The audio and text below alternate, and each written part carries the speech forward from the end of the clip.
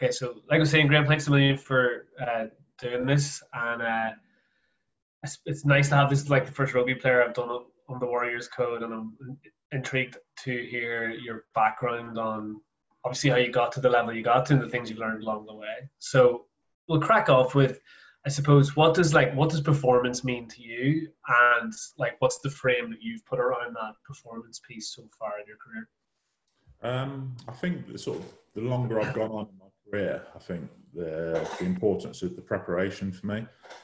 So having a little sort of think about this last night, and as I'm 30 now, which in our sport is considered towards the end of it anyway. So Yeah.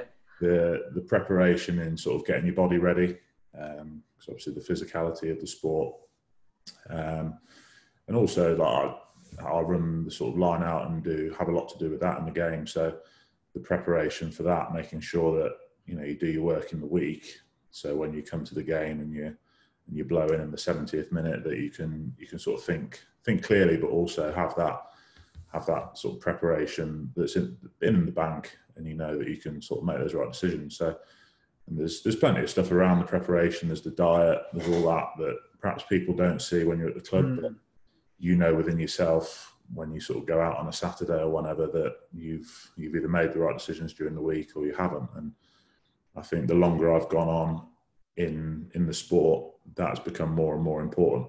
With the level of physicality and basically the freaks coming through in the game now. Someone for me who's got quite a few miles on the clock, that sort of preparation and using my experience to sort of help with that. I think when you get to perhaps my age and a little bit older, that's the key for me, I think. You think it's funny you say that. I think I look back at some of the rugby players that we had here in Ireland over the years, and you can almost see that transition as their career goes on, where maybe earlier in their career they used their like raw athleticism a little bit more. Like Brian O'Driscoll like jumps out at me as somebody who, when he came onto the scene first, he was like putting his head in everywhere and like using his speed. But as his career went on and maybe he lost those first couple of yards, it was his brain and his, like, as you say, like his preparation and his using his experience that still allowed him to be one of the best players in the world, even if he hadn't quite the athleticism as he had earlier in his career. Do you think there's any way that you can, if you were to look back earlier in your career, can you only gain that through experience, or do you think that was through maybe other training methods, or could you have been pushed in a different direction in your training earlier in your career to gain it sooner, or is it purely like time and in the saddle, I guess, that gets you there?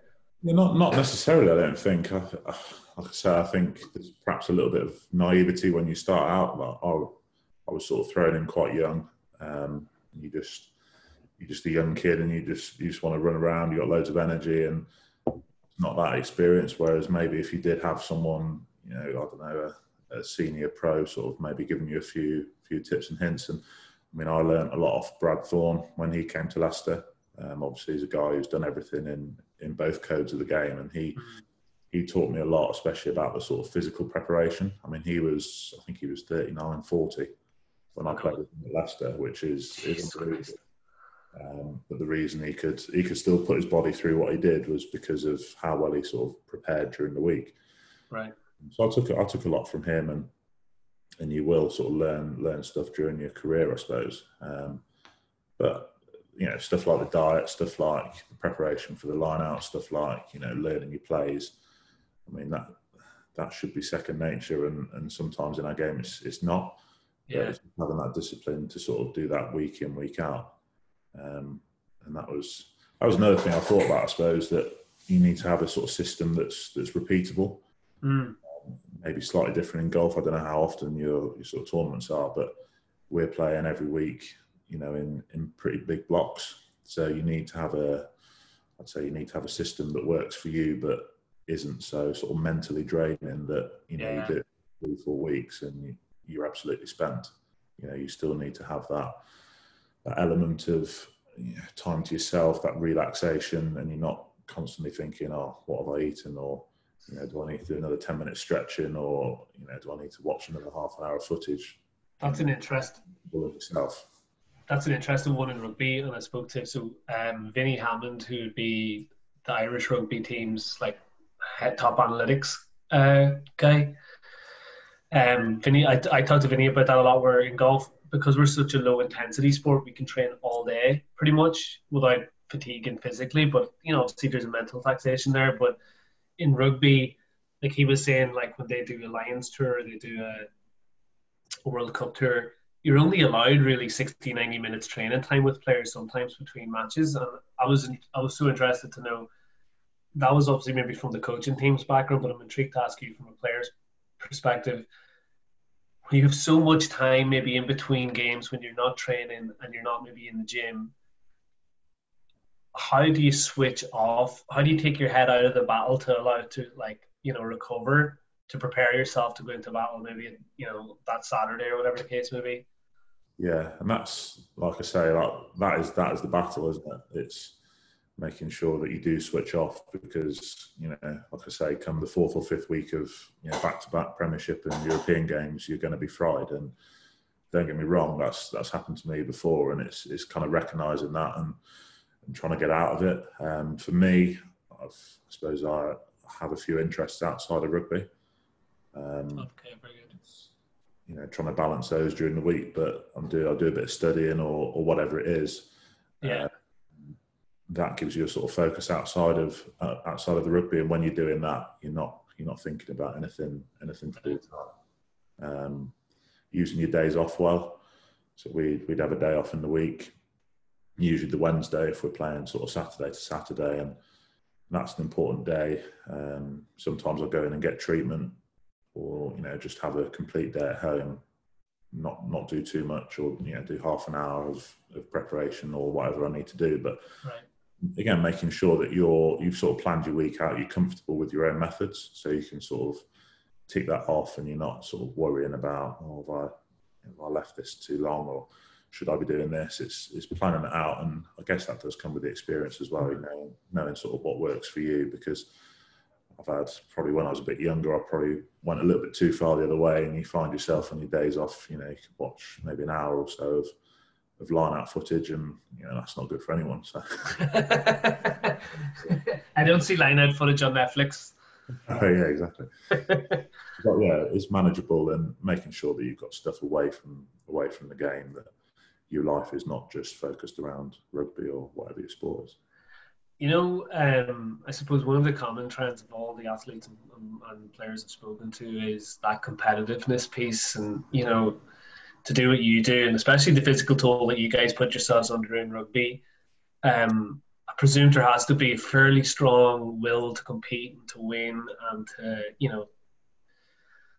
to want to be out there, I guess, for you to stick at it for as long as you, and to put yourself through. I'm sure you've had plenty of injuries over the years and stuff like that. So,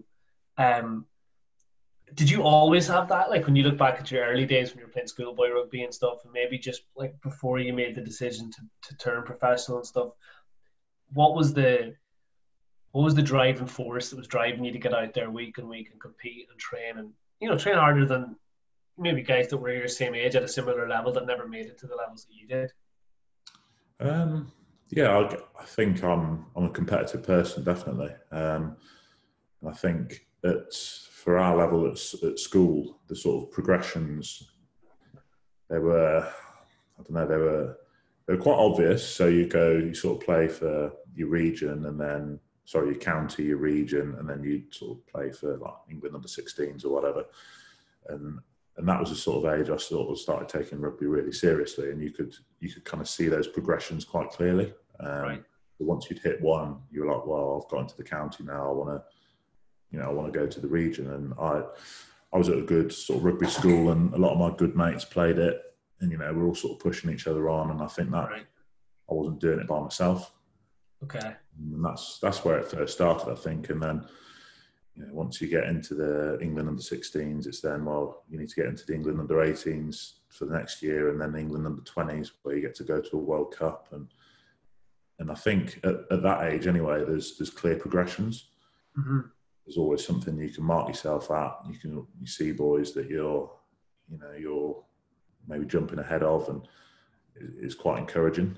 To those levels. And I guess by the time you get to sort of England under 20s, that's when you're looking to sign maybe a pro contract. And you've had 2-3 years of high level competitive rugby, and then you go into a professional sort of environment and you've got to start at the bottom. And then it's about, for me, I remember I just really wanted to prove myself. You know, I saw really good professional players, but I thought, you know, I can play at this level. And that was the sort of driver for me to keep pushing and to be as good as I could, as young as I could be. So you saw the guys that were there, you believed like I can play, I'm as good as that, I'm as good as they are. So now it's just a matter of me proving that to those around me. Was that the...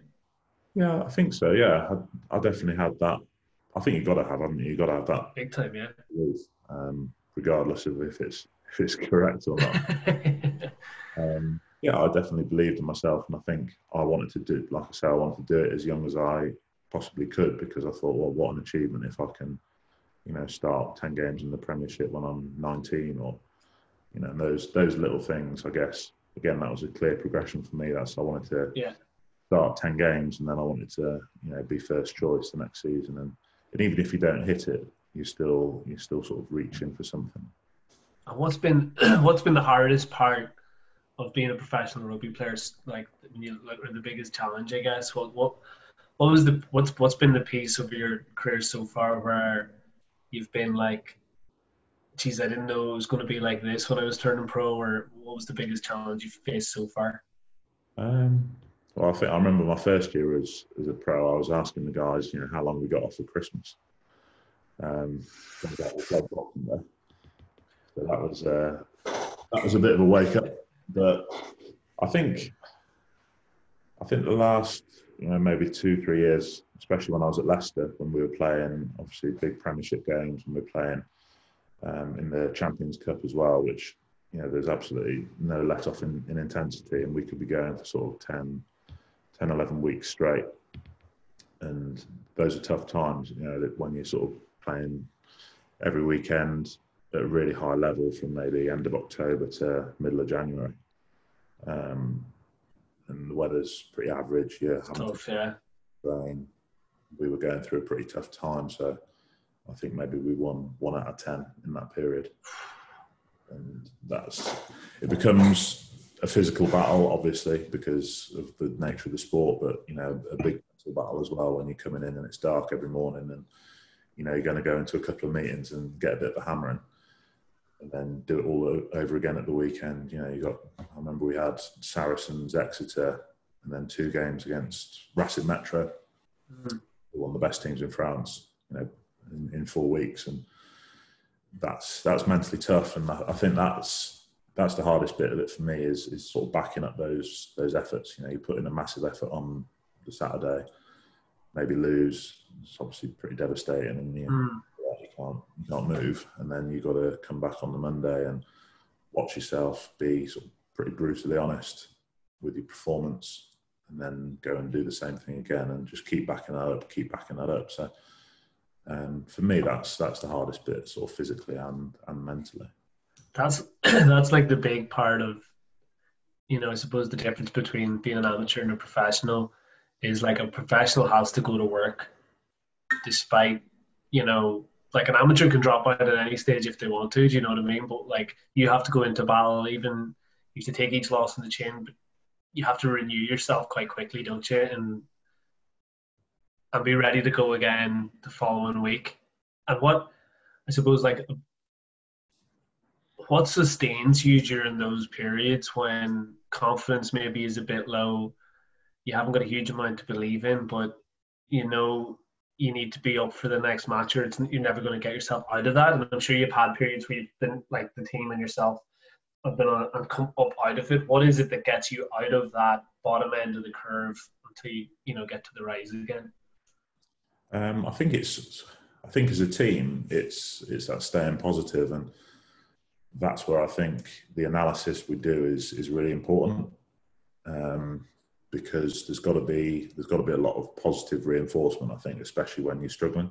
Yeah. Probably more so than when you're winning. Right. Because, like I say, if you're doing 4, 5, 6 games in a row where you're losing, there will be good things you're doing, but if you just keep hearing about all the mistakes, like, why are you doing this here? we're not good enough, it's just going to turn into a horrible vicious circle. And I've seen situations where that's been the case, and then I've seen situations where, yes, we've touched on mistakes, but we've tried to turn them into positives and stuff we can learn from. And I think that keeps the spirits of the group as high as I guess possibly could be, to go out, and eventually it will all turn, because every time we've got really good players capable of playing really good rugby. And most games in rugby, you're not going to play really badly for 80 minutes. It's at the top level, it's really small sort of details. So chances are you will have done a lot of good things in the game. So focus on those, and then eventually those little 5-10% will go your way, and that's when you sort of get that upward curve. It's like pockets of time. Like, you know what I mean? You'll never play a perfect game, but you can have perfect moments within a game, and it's like trying to gather as many of those perfect moments as you can over an 80-minute period. For us to be over 18 holes or over a 72-hole tournament, but it can be, as you said, I remember Tiger Woods talking about that before, where whenever he was coming back, maybe after a swim period, all he was looking for was to see a good 6 holes and then a good 12 holes, and then he put together a good 18 holes. Yeah. And it can be, I suppose, and I'd be interested in your experience on that. A friend of mine came up with a good one. He was like, when you're winning, it feels like you're looking in a mirror, and when you're losing, you're looking through a window. So like when you're losing, you're looking through the window to see who you can blame, and when you're winning, you're looking in the mirror and you can only see the good things and what everybody's doing, And it's maybe having the ability to switch those two around during those tough periods, Yeah, definitely. On your successes and your good times over your career, can you, they often say that success leaves clues. What would be the clues that you see when you look back over your career that led to the great moments and the most success you enjoyed? I think so. The two probably most successful years I had, or I'd say the most successful environments, were when I was at Leicester. The first maybe couple of years I was there, and we lost in the final first year and then won the final the second year. And I think they were really tough environments, but I just remember thinking there was just such a sort of concrete belief amongst the whole team that we were going to get ourselves out of any hole that we kind of found ourselves in. So that first season was the World Cup season, and I think we were missing maybe 10, 12 of our sort of first team regulars, and we started off horrendously. I think we were bottom or second bottom, coming into Christmas. Right. And we still made the final. And I remember thinking when those guys came back, those senior guys, those leaders in the team, they came back, and you notice a difference when we were on the pitch, because there was absolute clarity in what we were doing, but there was, a real belief that, if we were 20 points down or if we were 20 points up, we knew what we were doing, and we knew we could win the game. And probably over the years kind of lost that a little bit, but you're kind of looking at those senior guys there, and I think that was just a really, really strong mentality, and it probably came through the way we trained. We trained really hard, and it wasn't always pleasant. You would do long hours, and perhaps training that I probably wouldn't do now, if I'm honest. This was 7-8 years ago, but all contributed to that really tough mentality, and it worked. I got to a final from being pretty much bottom of the table, and won it the next year, and it was really tough, but it was a pleasure to be a part of. It's amazing, isn't it? Sometimes the first thing you'd use to describe that was it was a tough environment, and it's like I've seen that as well. Sometimes, a lot of the best players that we've seen come through our systems and stuff, they don't always come.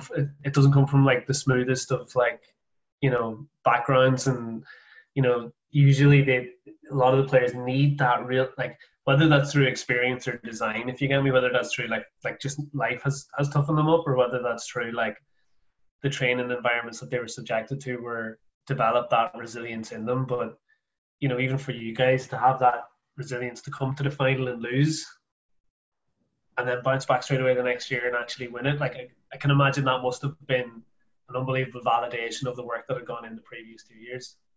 Yeah, it definitely makes it sweeter.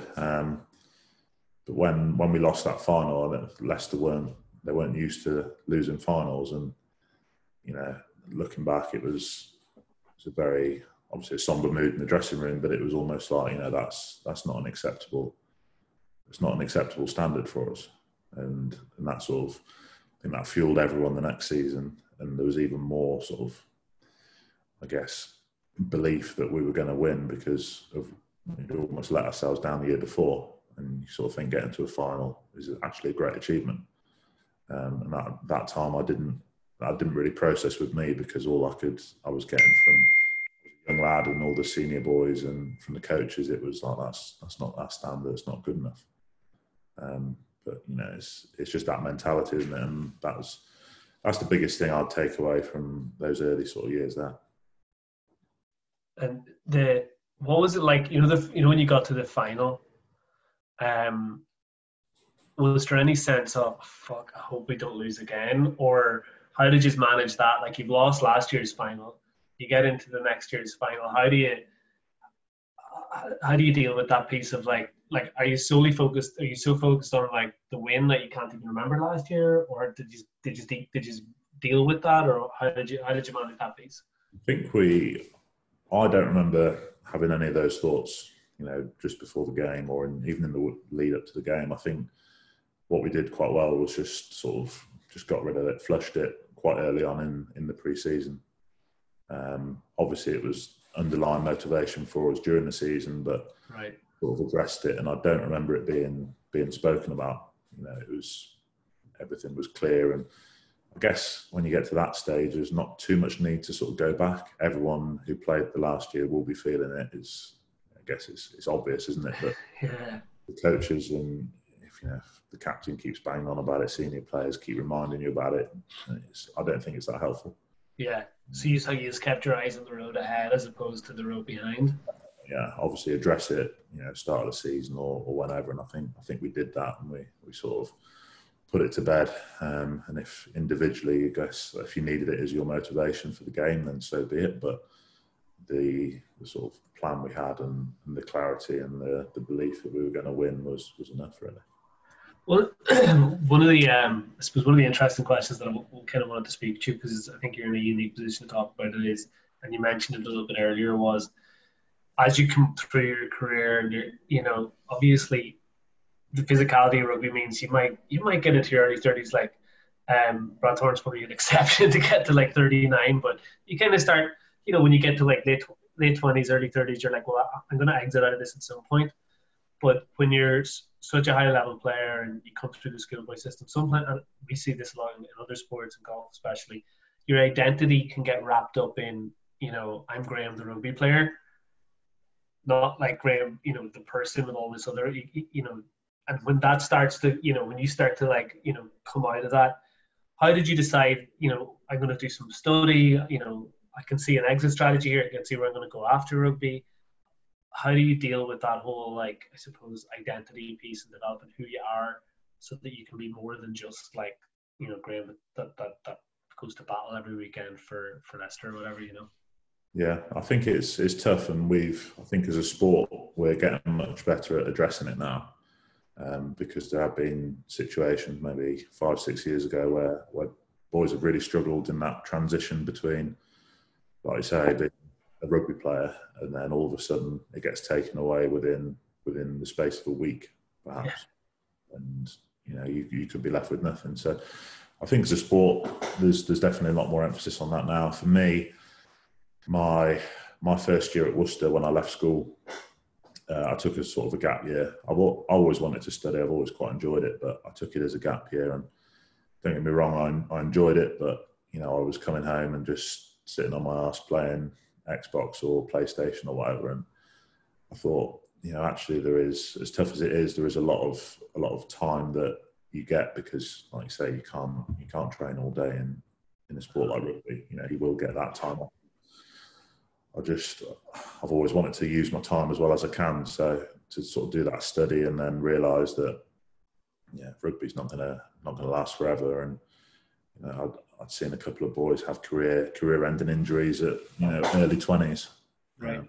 that always sort of stuck in my mind as something that hopefully wouldn't. But if it did, would I be in a situation where I was completely lost, or would I be able to, have something in my back pocket that would at least make me a little bit more attractive to an employee, or would enable me to go and do something else? But I think the identity thing is hard, and no matter how much study you do, or how many other strings you got to your bow, and lads do have a lot now.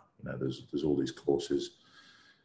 Lots of boys are sort of taking that option, but at the end of the day, you still consider yourself a rugby player, and it's as tough as it is. It's great because people after the games, you're signing autographs, and you got little kids looking at you like you're amazing when you feel like you're not. But yeah, I guess I don't know, but I assume that those are the little things that you're going to sort of miss. And if you are in 5 years' time, if I'm working in an office or something, it's definitely not the same. You've got to look for that, try and recreate that sort of buzz or whatever it is, that sort of camaraderie with your teammates. It's going to be tough, and there's probably no real way around it. You've just got to make sure that you're actually prepared for it and you know what's coming. It's funny. I think you've hit the nail on the head there, which is like, yeah, you have to prepare for it, knowing that it will come at some stage. But because I think what happens a lot, if you do, but then bring yourself back to the fact that I'm a rugby player today and I got to do my part on the pitch. Whereas, sometimes if you just leave it in the shadows and don't think about it, when it does happen, then it hits you that little bit harder, and it hits you it can be quite tough to. And it can be, any of us, obviously I'm a coach now, but anybody who's ever played at any decent level, it's like that moment when you come to the realization, all right, I'm not doing this anymore. It's a hard one because you have to, like you said, you have to battle that, this is what I've always thought of myself of. And I suppose one of the things that I think you guys do, certainly I've seen a lot of the Irish rugby players do quite well since, whether they go into broadcasting or some guys went into they did their law degree and they're off doing law and stuff. I think a lot of the resilience and grit that you develop as a professional athlete over a fairly long career, I presume you can channel that into whatever avenue you decide to go into after your rugby career. And is that something that excites you, or is it something that you it's just at the back of my mind because I'm still solely focused on what I'm doing? Or where are you at with that? Yeah, no, I think it should be exciting. I'm not 100% sure on what I want to do, but I'm doing it's like a financial advisor's course at the moment, and I guess it's kind of similar to starting off my career, where you want to, if you do get qualified and that's what you decide you want to do, you're sort of starting at the bottom and you want to get to the top. It's that, I guess it's that competitive. That's all I've done for 10, 12 years is try and reach as high as I can go. So I guess that will naturally translate into what you're doing. And a lot of the stuff coming out now is saying, how sports people in general are quite employable because of the sort of skills that we pick up during our careers. It's that competitive net edge, and I guess all the stuff, trying to prepare well, being diligent, and those things, they're quite transferable. So hopefully, we can use those to our advantage, and I think you will sort of get a lot of carryover in whatever you sort of carry on doing. On a couple of last ones to finish, Graham, I guess. If you were to go back, if you could go back and say, give your schoolboy self some advice as to how to deal with the highs and lows that were to follow up to this point, what advice would you give him? Not that anything was going to be different, but in how to deal with all the stuff that was yet to come in terms of what you've learned, I guess. Yeah, that's a tough one. I think a lot of the highs, actually, I've thought a little bit about this since we won the Premiership in 2013. That was the last time we went to a final. I think at the time, like I spoke about before, that was almost the expected level that we'd win. And I think because of that, and because of that's how the group felt, I was a young lad as well. So that was maybe my third season in, well, third, fourth, fifth professional season or whatever. I was fairly young, and to me, that was like, well, I'll be doing this again, 3 or 4 times in my career. Oh, of course, yeah. But in actual fact, it was the last time I've been to a final, last time I won the Premiership, and I would probably say to myself, just really enjoy that moment. I mean, don't get me wrong, I did, but realise how special it is to get to those levels. And I think that's similar in a lot of the big games I played in. Played in the European semi-final, sort of been in and around England training squads, and never quite, got to that level where I was capped. But to sort of really appreciate those moments and realise, because a lot of that would happen when I was younger. Mm-hmm.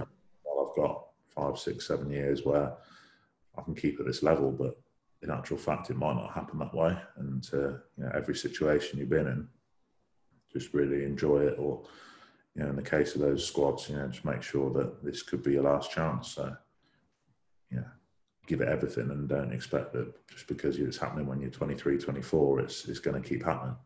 It's not professional sport is pretty brutal, and it's not always going to work out that way. So I guess that's what I'd say for that. Yeah, it's a brilliant one where I think you've hit the nail on the head there. I think sometimes in sport we don't either give our all in the moment that we're in, or we don't appreciate the moment that we're in because we're already playing some hypothetical moment that will happen down the line that's not guaranteed. Yeah. And I think that's something that I think that any young player who's coming up could really learn from, which is nothing in the future is guaranteed. So if you have a special moment right in front of you right now, to make the absolute most out of it and give it everything you have, because you're not guaranteed anything other than what's in front of you at this very moment in time. Yeah, definitely. Well, Graham, thanks a million. That was brilliant. I know I've learned absolutely heaps, and I really appreciate you taking. I know we have a little bit more time than normal, but still, I appreciate you taking a bit of time out of your day to help me learn a little bit, and anybody who watches this as well. Yeah, no worries. Pleasure. Thanks a million, Graham. Appreciate it. Thank you. Cheers, mate.